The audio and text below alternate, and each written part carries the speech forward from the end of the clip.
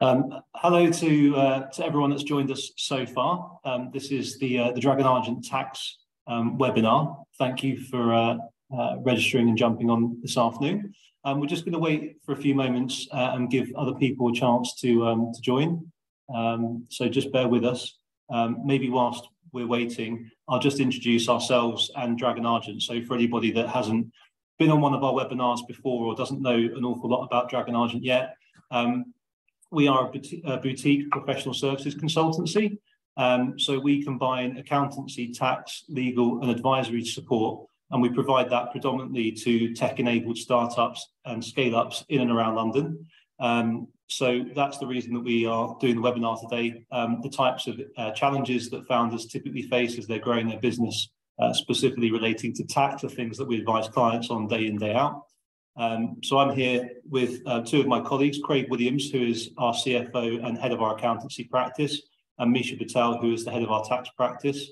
And what we're going to do when we get things underway, we're basically going to use a scenario. I'm going to imagine that I'm a founder. I'm about to start out on my startup journey, and I'm going to ask Craig and Misha as we go through what are the tax considerations that I should be mindful of, so that I can really utilise some of the incentives that we have in the UK to help make my business robust, make it as efficient as possible, and to scale it as quickly as possible as well. So we'll just wait a few seconds or so while people join. If there are any questions that anybody has as we go through the webinar, please feel free to add them to the chat. They'll pop up. We'll be happy to answer them.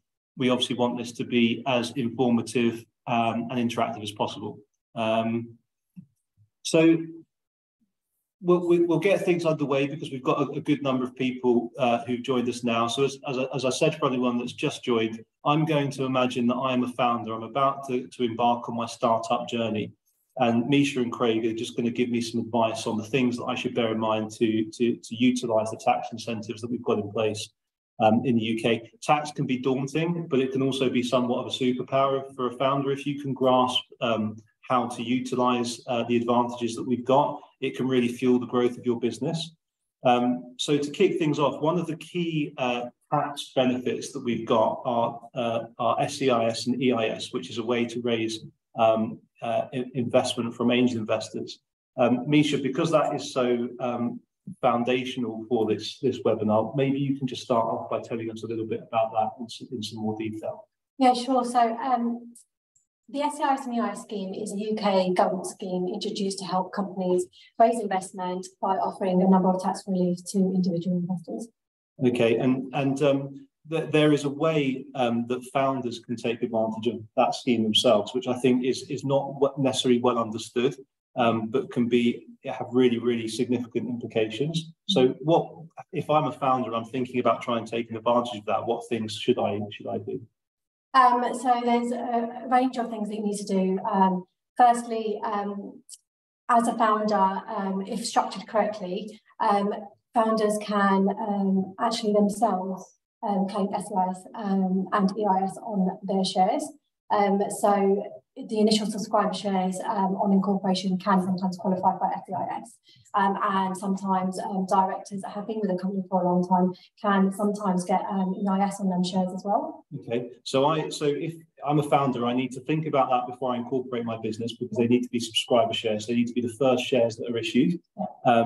And then are there any other limitations that I need to be aware of in terms of how long I need to have the shares for, the amount of shares that I can hold? No, so there is one that you have to hold less than 30% in order to claim EIS, but that isn't typically the test for SEIS. You can hold more than 30% for SEIS. Okay. So the reason that's so important, and the reason that we started off with that, is we're going to discuss why SEIS and EIS is really crucial for angel investors later. But if I'm a founder and I'm able to go through that process and issue myself with SEIS shares, it means that if I'm successful, I build my company up and I have an exit event in the future, I can actually pay no tax on the disposal of those shares. Yeah, absolutely. So on the disposal of the SEIS and EIS shares, I'll be able to pay tax. So if you compare that with capital gains tax, which I think is 20%, yeah, that's a pretty significant difference. Yeah, absolutely. So that's the reason we started off on that. I think if anybody on this webinar is pre-incorporation, it would be sensible to have a conversation with us to talk about how you can utilise that. It's because it has such a big impact. Okay, so just going back onto sort of a more regular timeline. I'm pre-incorporation, but I've started to spend some of my own money getting my business set up. So I've bought a laptop. I've subscribed to a few different pieces of software to start planning. So I'm starting to spend a bit of money. Is there anything that I should be aware of in that respect? Yeah, so at the outset of the business, it can be quite difficult for you to differentiate yourself from the company, I guess, especially pre-investment. It's likely to be your own money that is going into business to get things off the ground, as you suggested. But what I would suggest is that you do maintain very good records of those business transactions and sort of build up a list of the expenditure that you've had in relation to that. So there's various reasons why you might go ahead and do this. Firstly, it will create what's called a director's loan account, which is essentially money owed by the business back to you. And why that might be useful is it gives you a sort of tax-free pot to draw down outside of the scope of income tax and national insurance to be able to remunerate yourself properly when the business has generated cash to be able to do so. The other advantage you can have is that if you do put it through the business and the business is VAT registered, then you can reclaim all the VAT that you've incurred, which could be around maybe 20% of your expenditure. So again, that will allow you to reinvest that further into the company.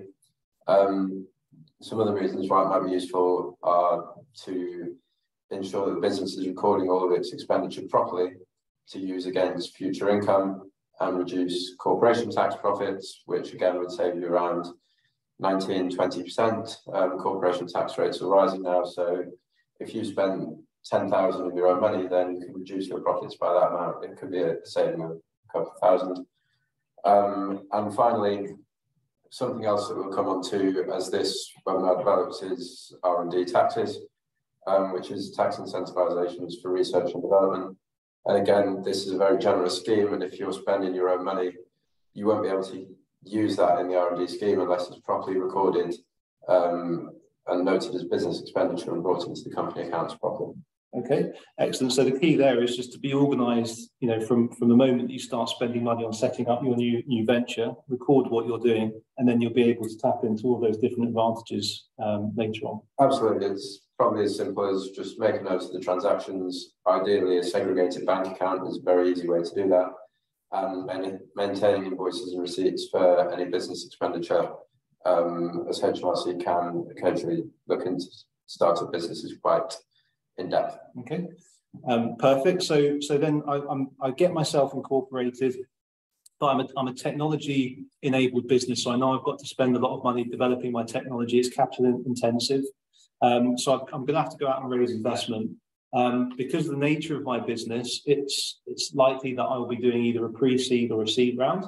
So pre-seed, I might go out and speak to friends and family. That's a usual process to go through.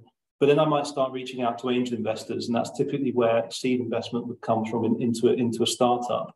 We talked about SEIS a little bit already, and we know because of the tax breaks that SEIS and EIS offers investors, it's really crucial that I'm eligible for that. So what steps, Misha, should I take to give investors comfort that I'll be able to issue them with qualifying shares?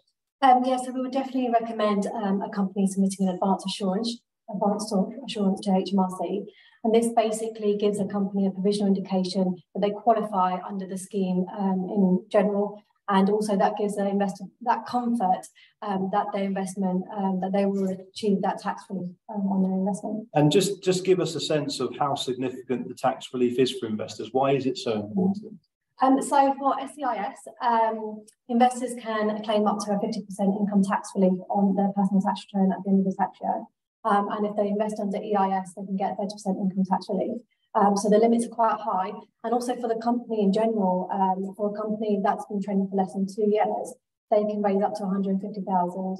And you know, from April 2023, that limit is set to increase to 250,000.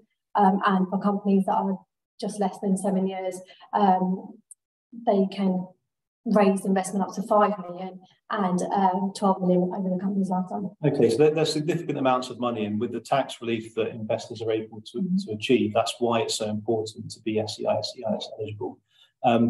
We won't go into a lot of detail on this now, but there are ways that founders can invalidate their SEIS and EIS status. We've actually got a blog that's written about that. There are some do's and don'ts that you should definitely be mindful of, especially if you use the self-service type models that are out there. So we'll maybe share that with attendees after the webinar, just so there's things that they're conscious of. I think we might have had a question just while we've been talking. Let me just see if I can get that. Oh yes, someone's asked if we'll get the recording. Yes, we are recording this session, so that will be sent out later on today or first thing tomorrow. Everyone will get that. Somebody's asked about whether we help set up companies in the UAE. We don't help set companies up in the UAE, but we do help companies looking to move to the UK who might be established elsewhere. And there's another question about the recording. So yes, the recording will definitely be sent out later on today or tomorrow. Okay, so I've now successfully raised my angel investment. That's helping me fuel the growth of my business. At this stage, I'm predominantly putting that into developing my proposition, my technology. I'm going to develop quite an innovative piece of technology. So what should I be mindful of in that instance, and how can tax reliefs help me reinvest money into my growth?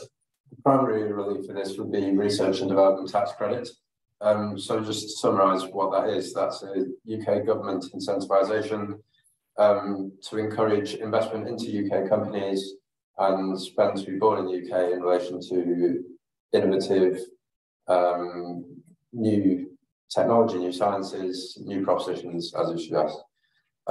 So any company that falls under UK corporation tax is eligible to this to an extent. If you're an SME, the scheme is more generous than if you're a large company. But essentially, any company can benefit just by creating an advance in science and technology, which can essentially exist in any sector. We most commonly see it probably in software companies, but that's not to say you can be in a food industry or any other sector that could be producing something new and innovative, or even just improving services or processes that are already out there. It works a lot of the time for new companies, such as the proposition you're suggesting here. You're likely to be loss-making initially, and even though it's called a tax credit and you won't be paying corporation taxes, that's a slight misnomer, because loss-making companies actually can benefit from this in a very generous way, and they actually receive a cash rebate to the tune of around 1/3 of their expenditure in qualifying eligible expenditure back as cash in the bank at the end of their financial year, which obviously can then be reinvested into further growth in your company and reclaimed further down the line.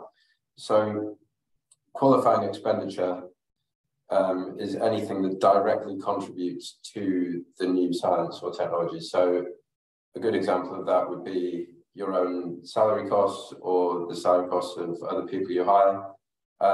If they're working on developing the technology for 80% of their time, for example, you can claim 80% of their salaries, their national insurance costs, their pensions cost as eligible expenditure to then reclaim back through the research and development tax credit scheme. You can also include subcontractor costs, any software costs you've incurred, any materials, any development and testing of prototypes, that sort of thing.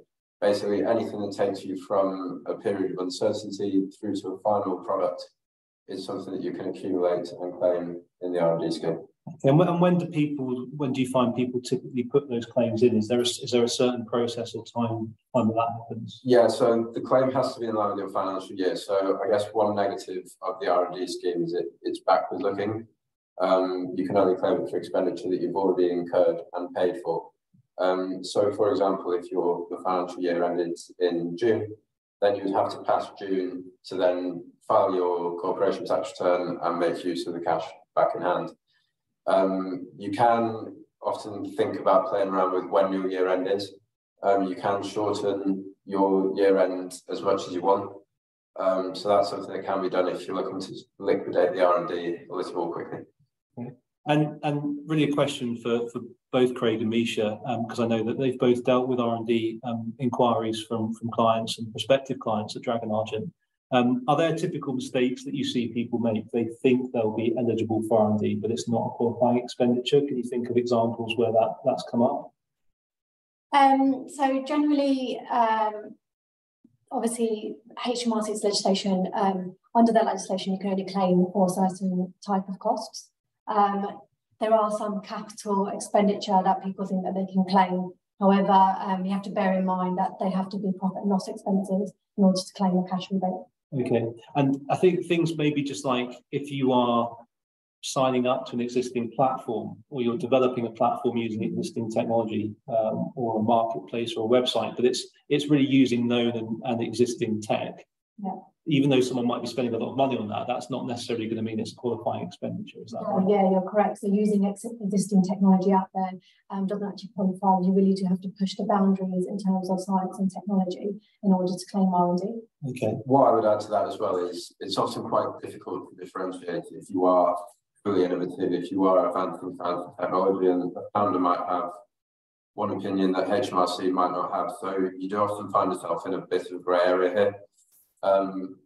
Until the last couple of years, the advice has always been, if you're in that grey area, push it as far as you can. HMRC are very lenient. HMRC almost advocated if you did that. Although since COVID, we have seen them becoming a lot stricter in terms of passing through claims without real scrutiny. So some of the pitfalls we see now is just where clients have sort of tried to self-style their R&D and perhaps haven't worded things in a report in the right way to really show off to HMRC that they understand the legislation.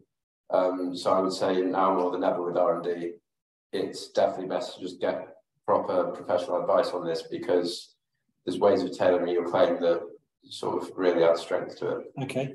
So again, you know, if in this scenario I'm the founder, I'm always going to be conscious of cash and expenditure. But there are certain examples where it makes sense to get good advice and pay for that advice, because if it's something like submitting a narrative to HMRC for your R&D claim, there is a skill to doing that, and it might be the difference between getting agreed and not agreed by HMRC. And it also, just so, yeah, let's imagine that I've utilised my full SEIS allowance. I've raised £150,000, but then I've gone on to use, say, 100,000 of that to develop my innovative new technology. It might be that I can claim up to 33% of that, so maybe £33,000 back from HMRC. And if I'm not making profit, that is literally going to be a cash payment back into my bank account. So again, it's just starting to paint the picture of how significant some of these tax incentives are and the impact that they can have on businesses scaling. So I've used my R&D tax relief. That's gotten me to revenue generation. I've been able to now go out as a founder and hire some people and get some support. I've got 2 or 3 employees who I think are really key, and they're going to make the difference between me scaling and becoming commercially successful, or potentially not. But I'm still conscious of cash. I don't think I can spend lots of money on salaries, bonuses, commission, benefits to keep people incentivized and tie them into the business. So what other schemes are available to me to use to achieve that? So there's the EMI scheme, the Enterprise Management Incentive Scheme. And what that allows you to do is give options to employees at point in the future at a discounted price agreed with HMRC right now. So the scheme is very flexible in terms of retaining, motivating and incentivizing employees. And there's a lot of flexibility drafting up the whole scheme. So you could give options to employees either over a number of years or tied to performance conditions or even on exit only. And giving out these options, what it really does is help employees' interests align with that of the shareholders of the company if they have more of a tangible interest in the company. So typically what we see founders doing is giving out shares to employees either by way of a gift or at under market value, and that leaves employees with a high income tax bill.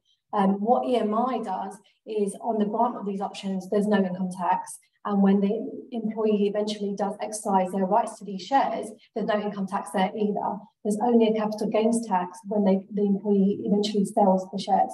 So there's a massive benefit there, obviously, for employers to tap into.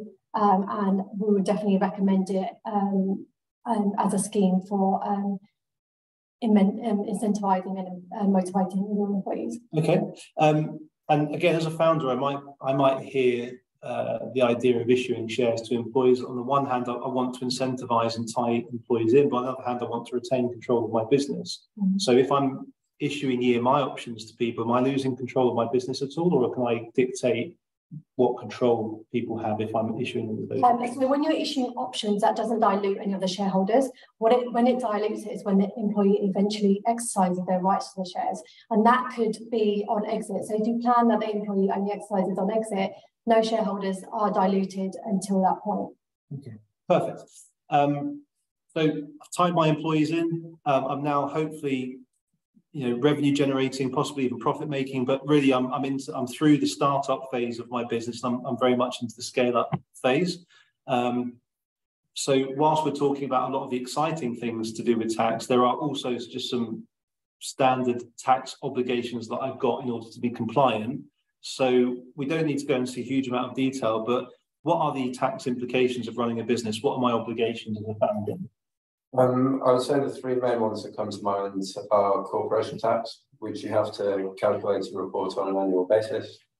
That's even the case if you're a loss-making startup and because you have no profits, you're not going to have corporation tax, you still have to report the value of your losses to HMRC. That's something that might come quite a long way down the line because it has to be done within 1 year of your first financial year. So at some point within your first couple of years, you're going to have to do that, and then on an annual basis. With regards to your staff, you're going to have to operate a payroll scheme. Payroll, obviously your staff will have salaries, but you can't pay them the gross salary. You need to deduct the right amount of tax, income tax, national insurance, student loans, declare that to HMRC and pay it over to HMRC on their behalf. So you need to operate a payroll scheme, which is ordinarily a monthly obligation. And finally, VAT.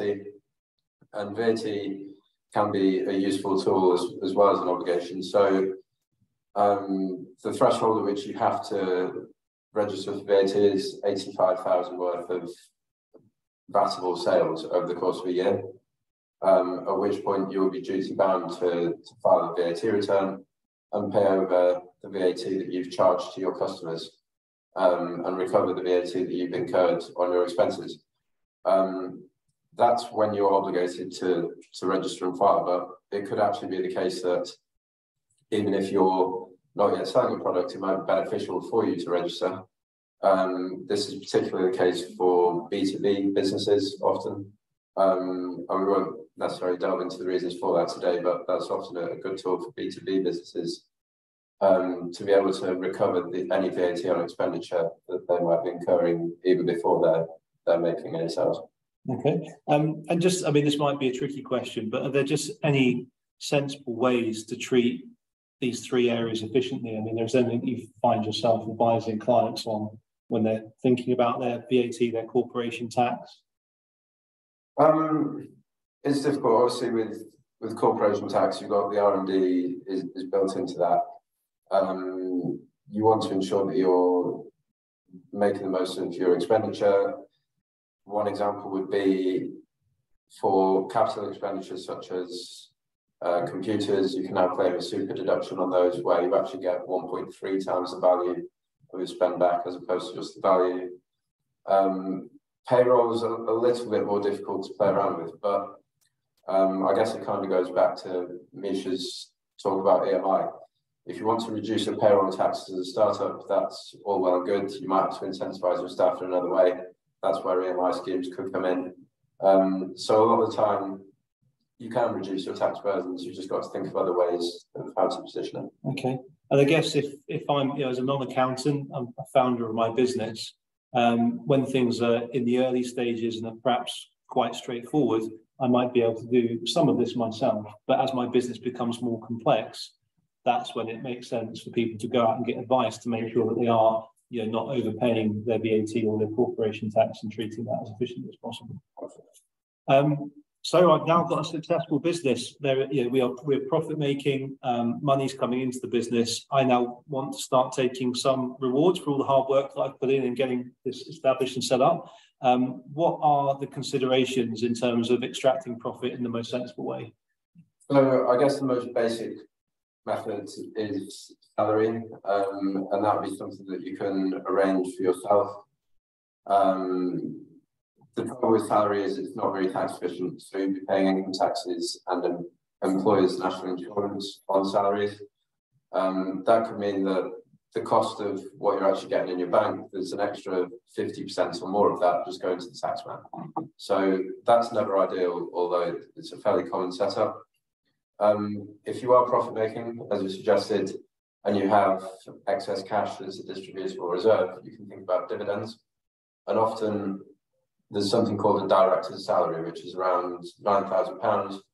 And that's the upper limit at which you don't need to pay any income tax or national insurance. So often as a director, you might take that director's salary and any excess in dividends, because the dividend rates start from 7.5% as opposed to income tax rates of 20%. And equally, dividends aren't subject to employers' national insurance. So that would be another way of considering how to extract.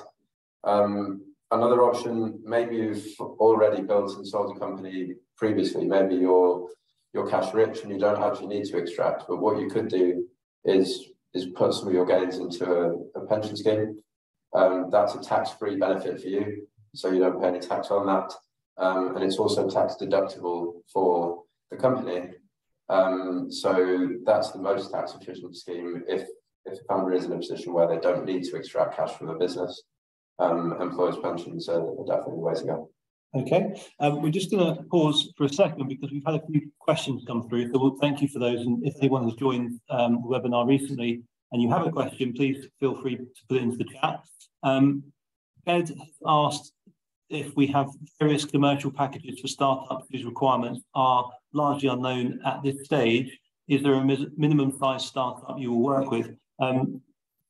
The simple answer to that question, Ed, is that there is no minimum size startup that we will work with. We work with founders from literally before their business incorporated, and our objective as a business is to try to grow with our clients. So we actively want to engage with people at very early stages. In terms of packages, it completely depends on needs and size of business, complexity of business, what it is that you're doing. So that's more bespoke. But if you would like to talk to us more about that, you can book a discovery call. Fatima has asked, if you are a small business, when should you pay tax, national insurance? Is it compulsory to pay towards a pension? And lastly, how to keep records in a simple way that is easy and not complicated. I might just answer that last one. There's loads of accounting software packages out there now that you can utilize. A lot of them are very reasonably priced. We typically use Xero. A lot of our clients use Xero. I think from the top of my head, it's about £25 a month, and it will help you be organized in terms of your record keeping. But in terms of the second question, maybe I'll ask this of you, Craig. Is it compulsory to pay towards a pension? You can opt out, and often directors, founders do opt out of a pension. If you're employing other people, you can't make them opt out. And at that point, the company will be obligated to pay 3% of their salary into that pension scheme, which ultimately is not a great amount.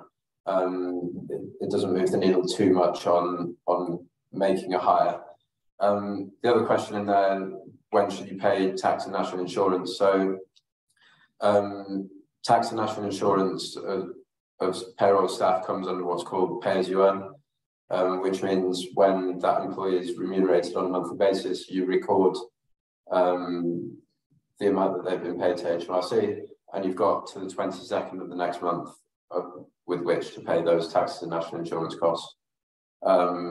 Just to cover off potentially something else that Fatima meant, corporation taxes have to be paid 9 months after the financial year end in which you made those profits. And VAT, if you've got any VAT liability, that's 1 month and 7 days after the period end. Normally VAT is done on a quarterly basis. Okay, great. Thank you for that, Craig. Hope that answers your questions, Fatima. And if anybody else has any questions, please feel free to chuck them into the chat. We will do our best to answer them. Coming back to my journey as a founder, I'm quite a long way through my journey now. I've built my business successfully. I'm taking profits out in a tax efficient way. And in fact, I've been so successful that I'm now thinking about an exit. I believe I've got a valuable enough thing that somebody would want to come and acquire it, so I'm going to realise all of the hard work that I've put in. What are the tax considerations that I should be thinking of at exit? I might just start off on this one and circle back to what we talked about right at the beginning, which is that if we were really clever and before we incorporated our business, we were able to issue founders with SEIS qualifying shares, we would have zero tax at disposal, which is a massive advantage of doing that. It's a bit complicated in terms of how you do that. So anyone that's thinking of that, again, I'd encourage you to get in touch with us. But let's assume I wasn't able to take advantage of that. What tax consideration should I be aware of? So at this point, because you're selling an asset rather than sort of receiving income services, it falls under capital taxes rather than income taxes. This is a good thing because capital taxes range between 10% and 20%, whereas income tax can be 20% up to 45%. So at the point of sale, you're getting better bang for your buck in terms of the amount of cash generated that actually goes into your back pocket. And it'd be worth pointing out at this stage, even if you weren't necessarily making a sale, but your business had run its course, you had a different job offer, or simply you wanted to retire and end the business, you don't actually have to sell the business. You can liquidate the assets in the business at that point in time, the cash, the assets, and debt, and that too would be caught under capital rather than income taxes at much lower rates. Typically for a founder, you would apply something called entrepreneur's relief.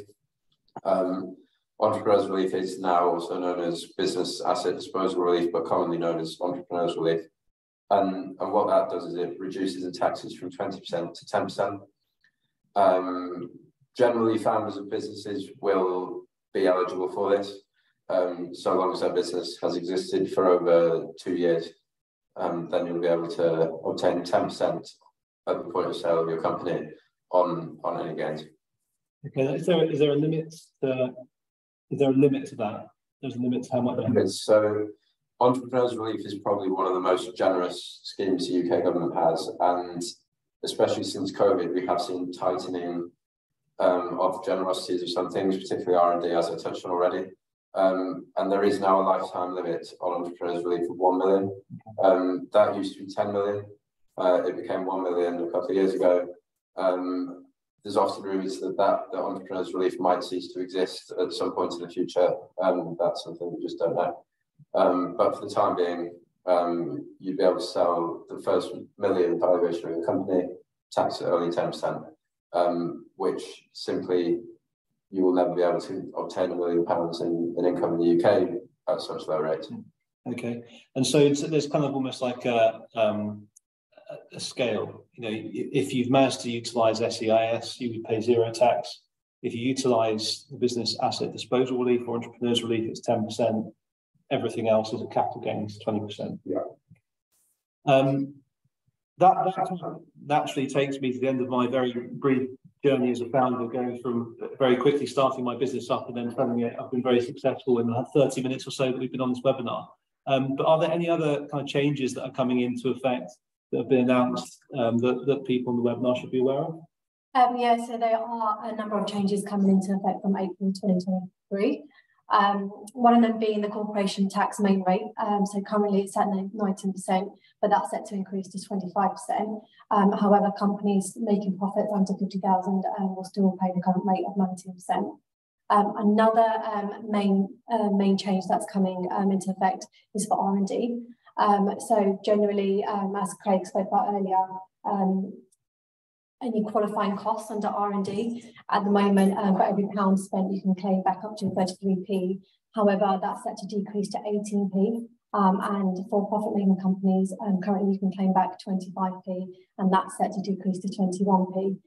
It's still such a generous scheme, and especially for larger companies, we've seen a generous increase in the claim rate, especially with the increase in corporation tax going up. So it's a great scheme, and I would definitely urge all companies to make availability of that R&D. Another change that's coming into effect is subcontractors' costs. So the UK government want to refocus on all subcontracting costs to the UK to boost the UK economy. So any companies that are currently outsourcing beyond the UK can no longer claim subcontracting costs under R&D. So companies will have to, weigh up their costs on should they hire subcontractors in the UK and claim R&D, or should they outsource outside the UK because it's more cost effective.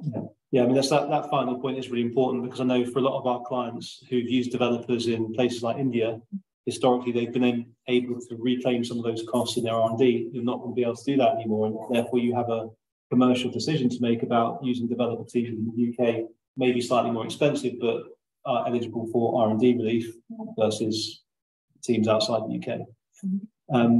Okay, so just we've gone through obviously an awful lot of material there very quickly. Just as a very brief recap, some of the most important things for founders to consider would be SEIS and EIS, and the importance of that both for founders themselves, but then also from investors in the future. How you should treat money that you spend before you incorporate your business, and the tax implications of that, the positive tax implications of that later on.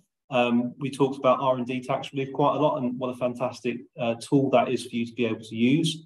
We touched on EMI options and how you could use that to retain, motivate, incentivize your staff. We looked at how you then extract profits efficiently from your business. And finally, we just talked about the tax implications of actually exiting your business. So we've gone through all that very quickly. If there are any more questions that anyone would like to ask, please feel free to put them into the chat now as we just wrap up. To answer probably the most asked one, we will be sharing the recording over email. So if you've signed up and we have your email details, then we'll obviously be sharing the recording with you. And we'll also put some links into some articles that we've written which are relevant to what we've been talking about today, especially the do's and don'ts for SEIS and EIS. That's really, really useful. But it doesn't look like we're necessarily getting any more questions. So I think on that note, I'll just thank Misha and Craig for all of their sharing all of their thoughts with us, and for everybody joining the webinar today. So thank you very much.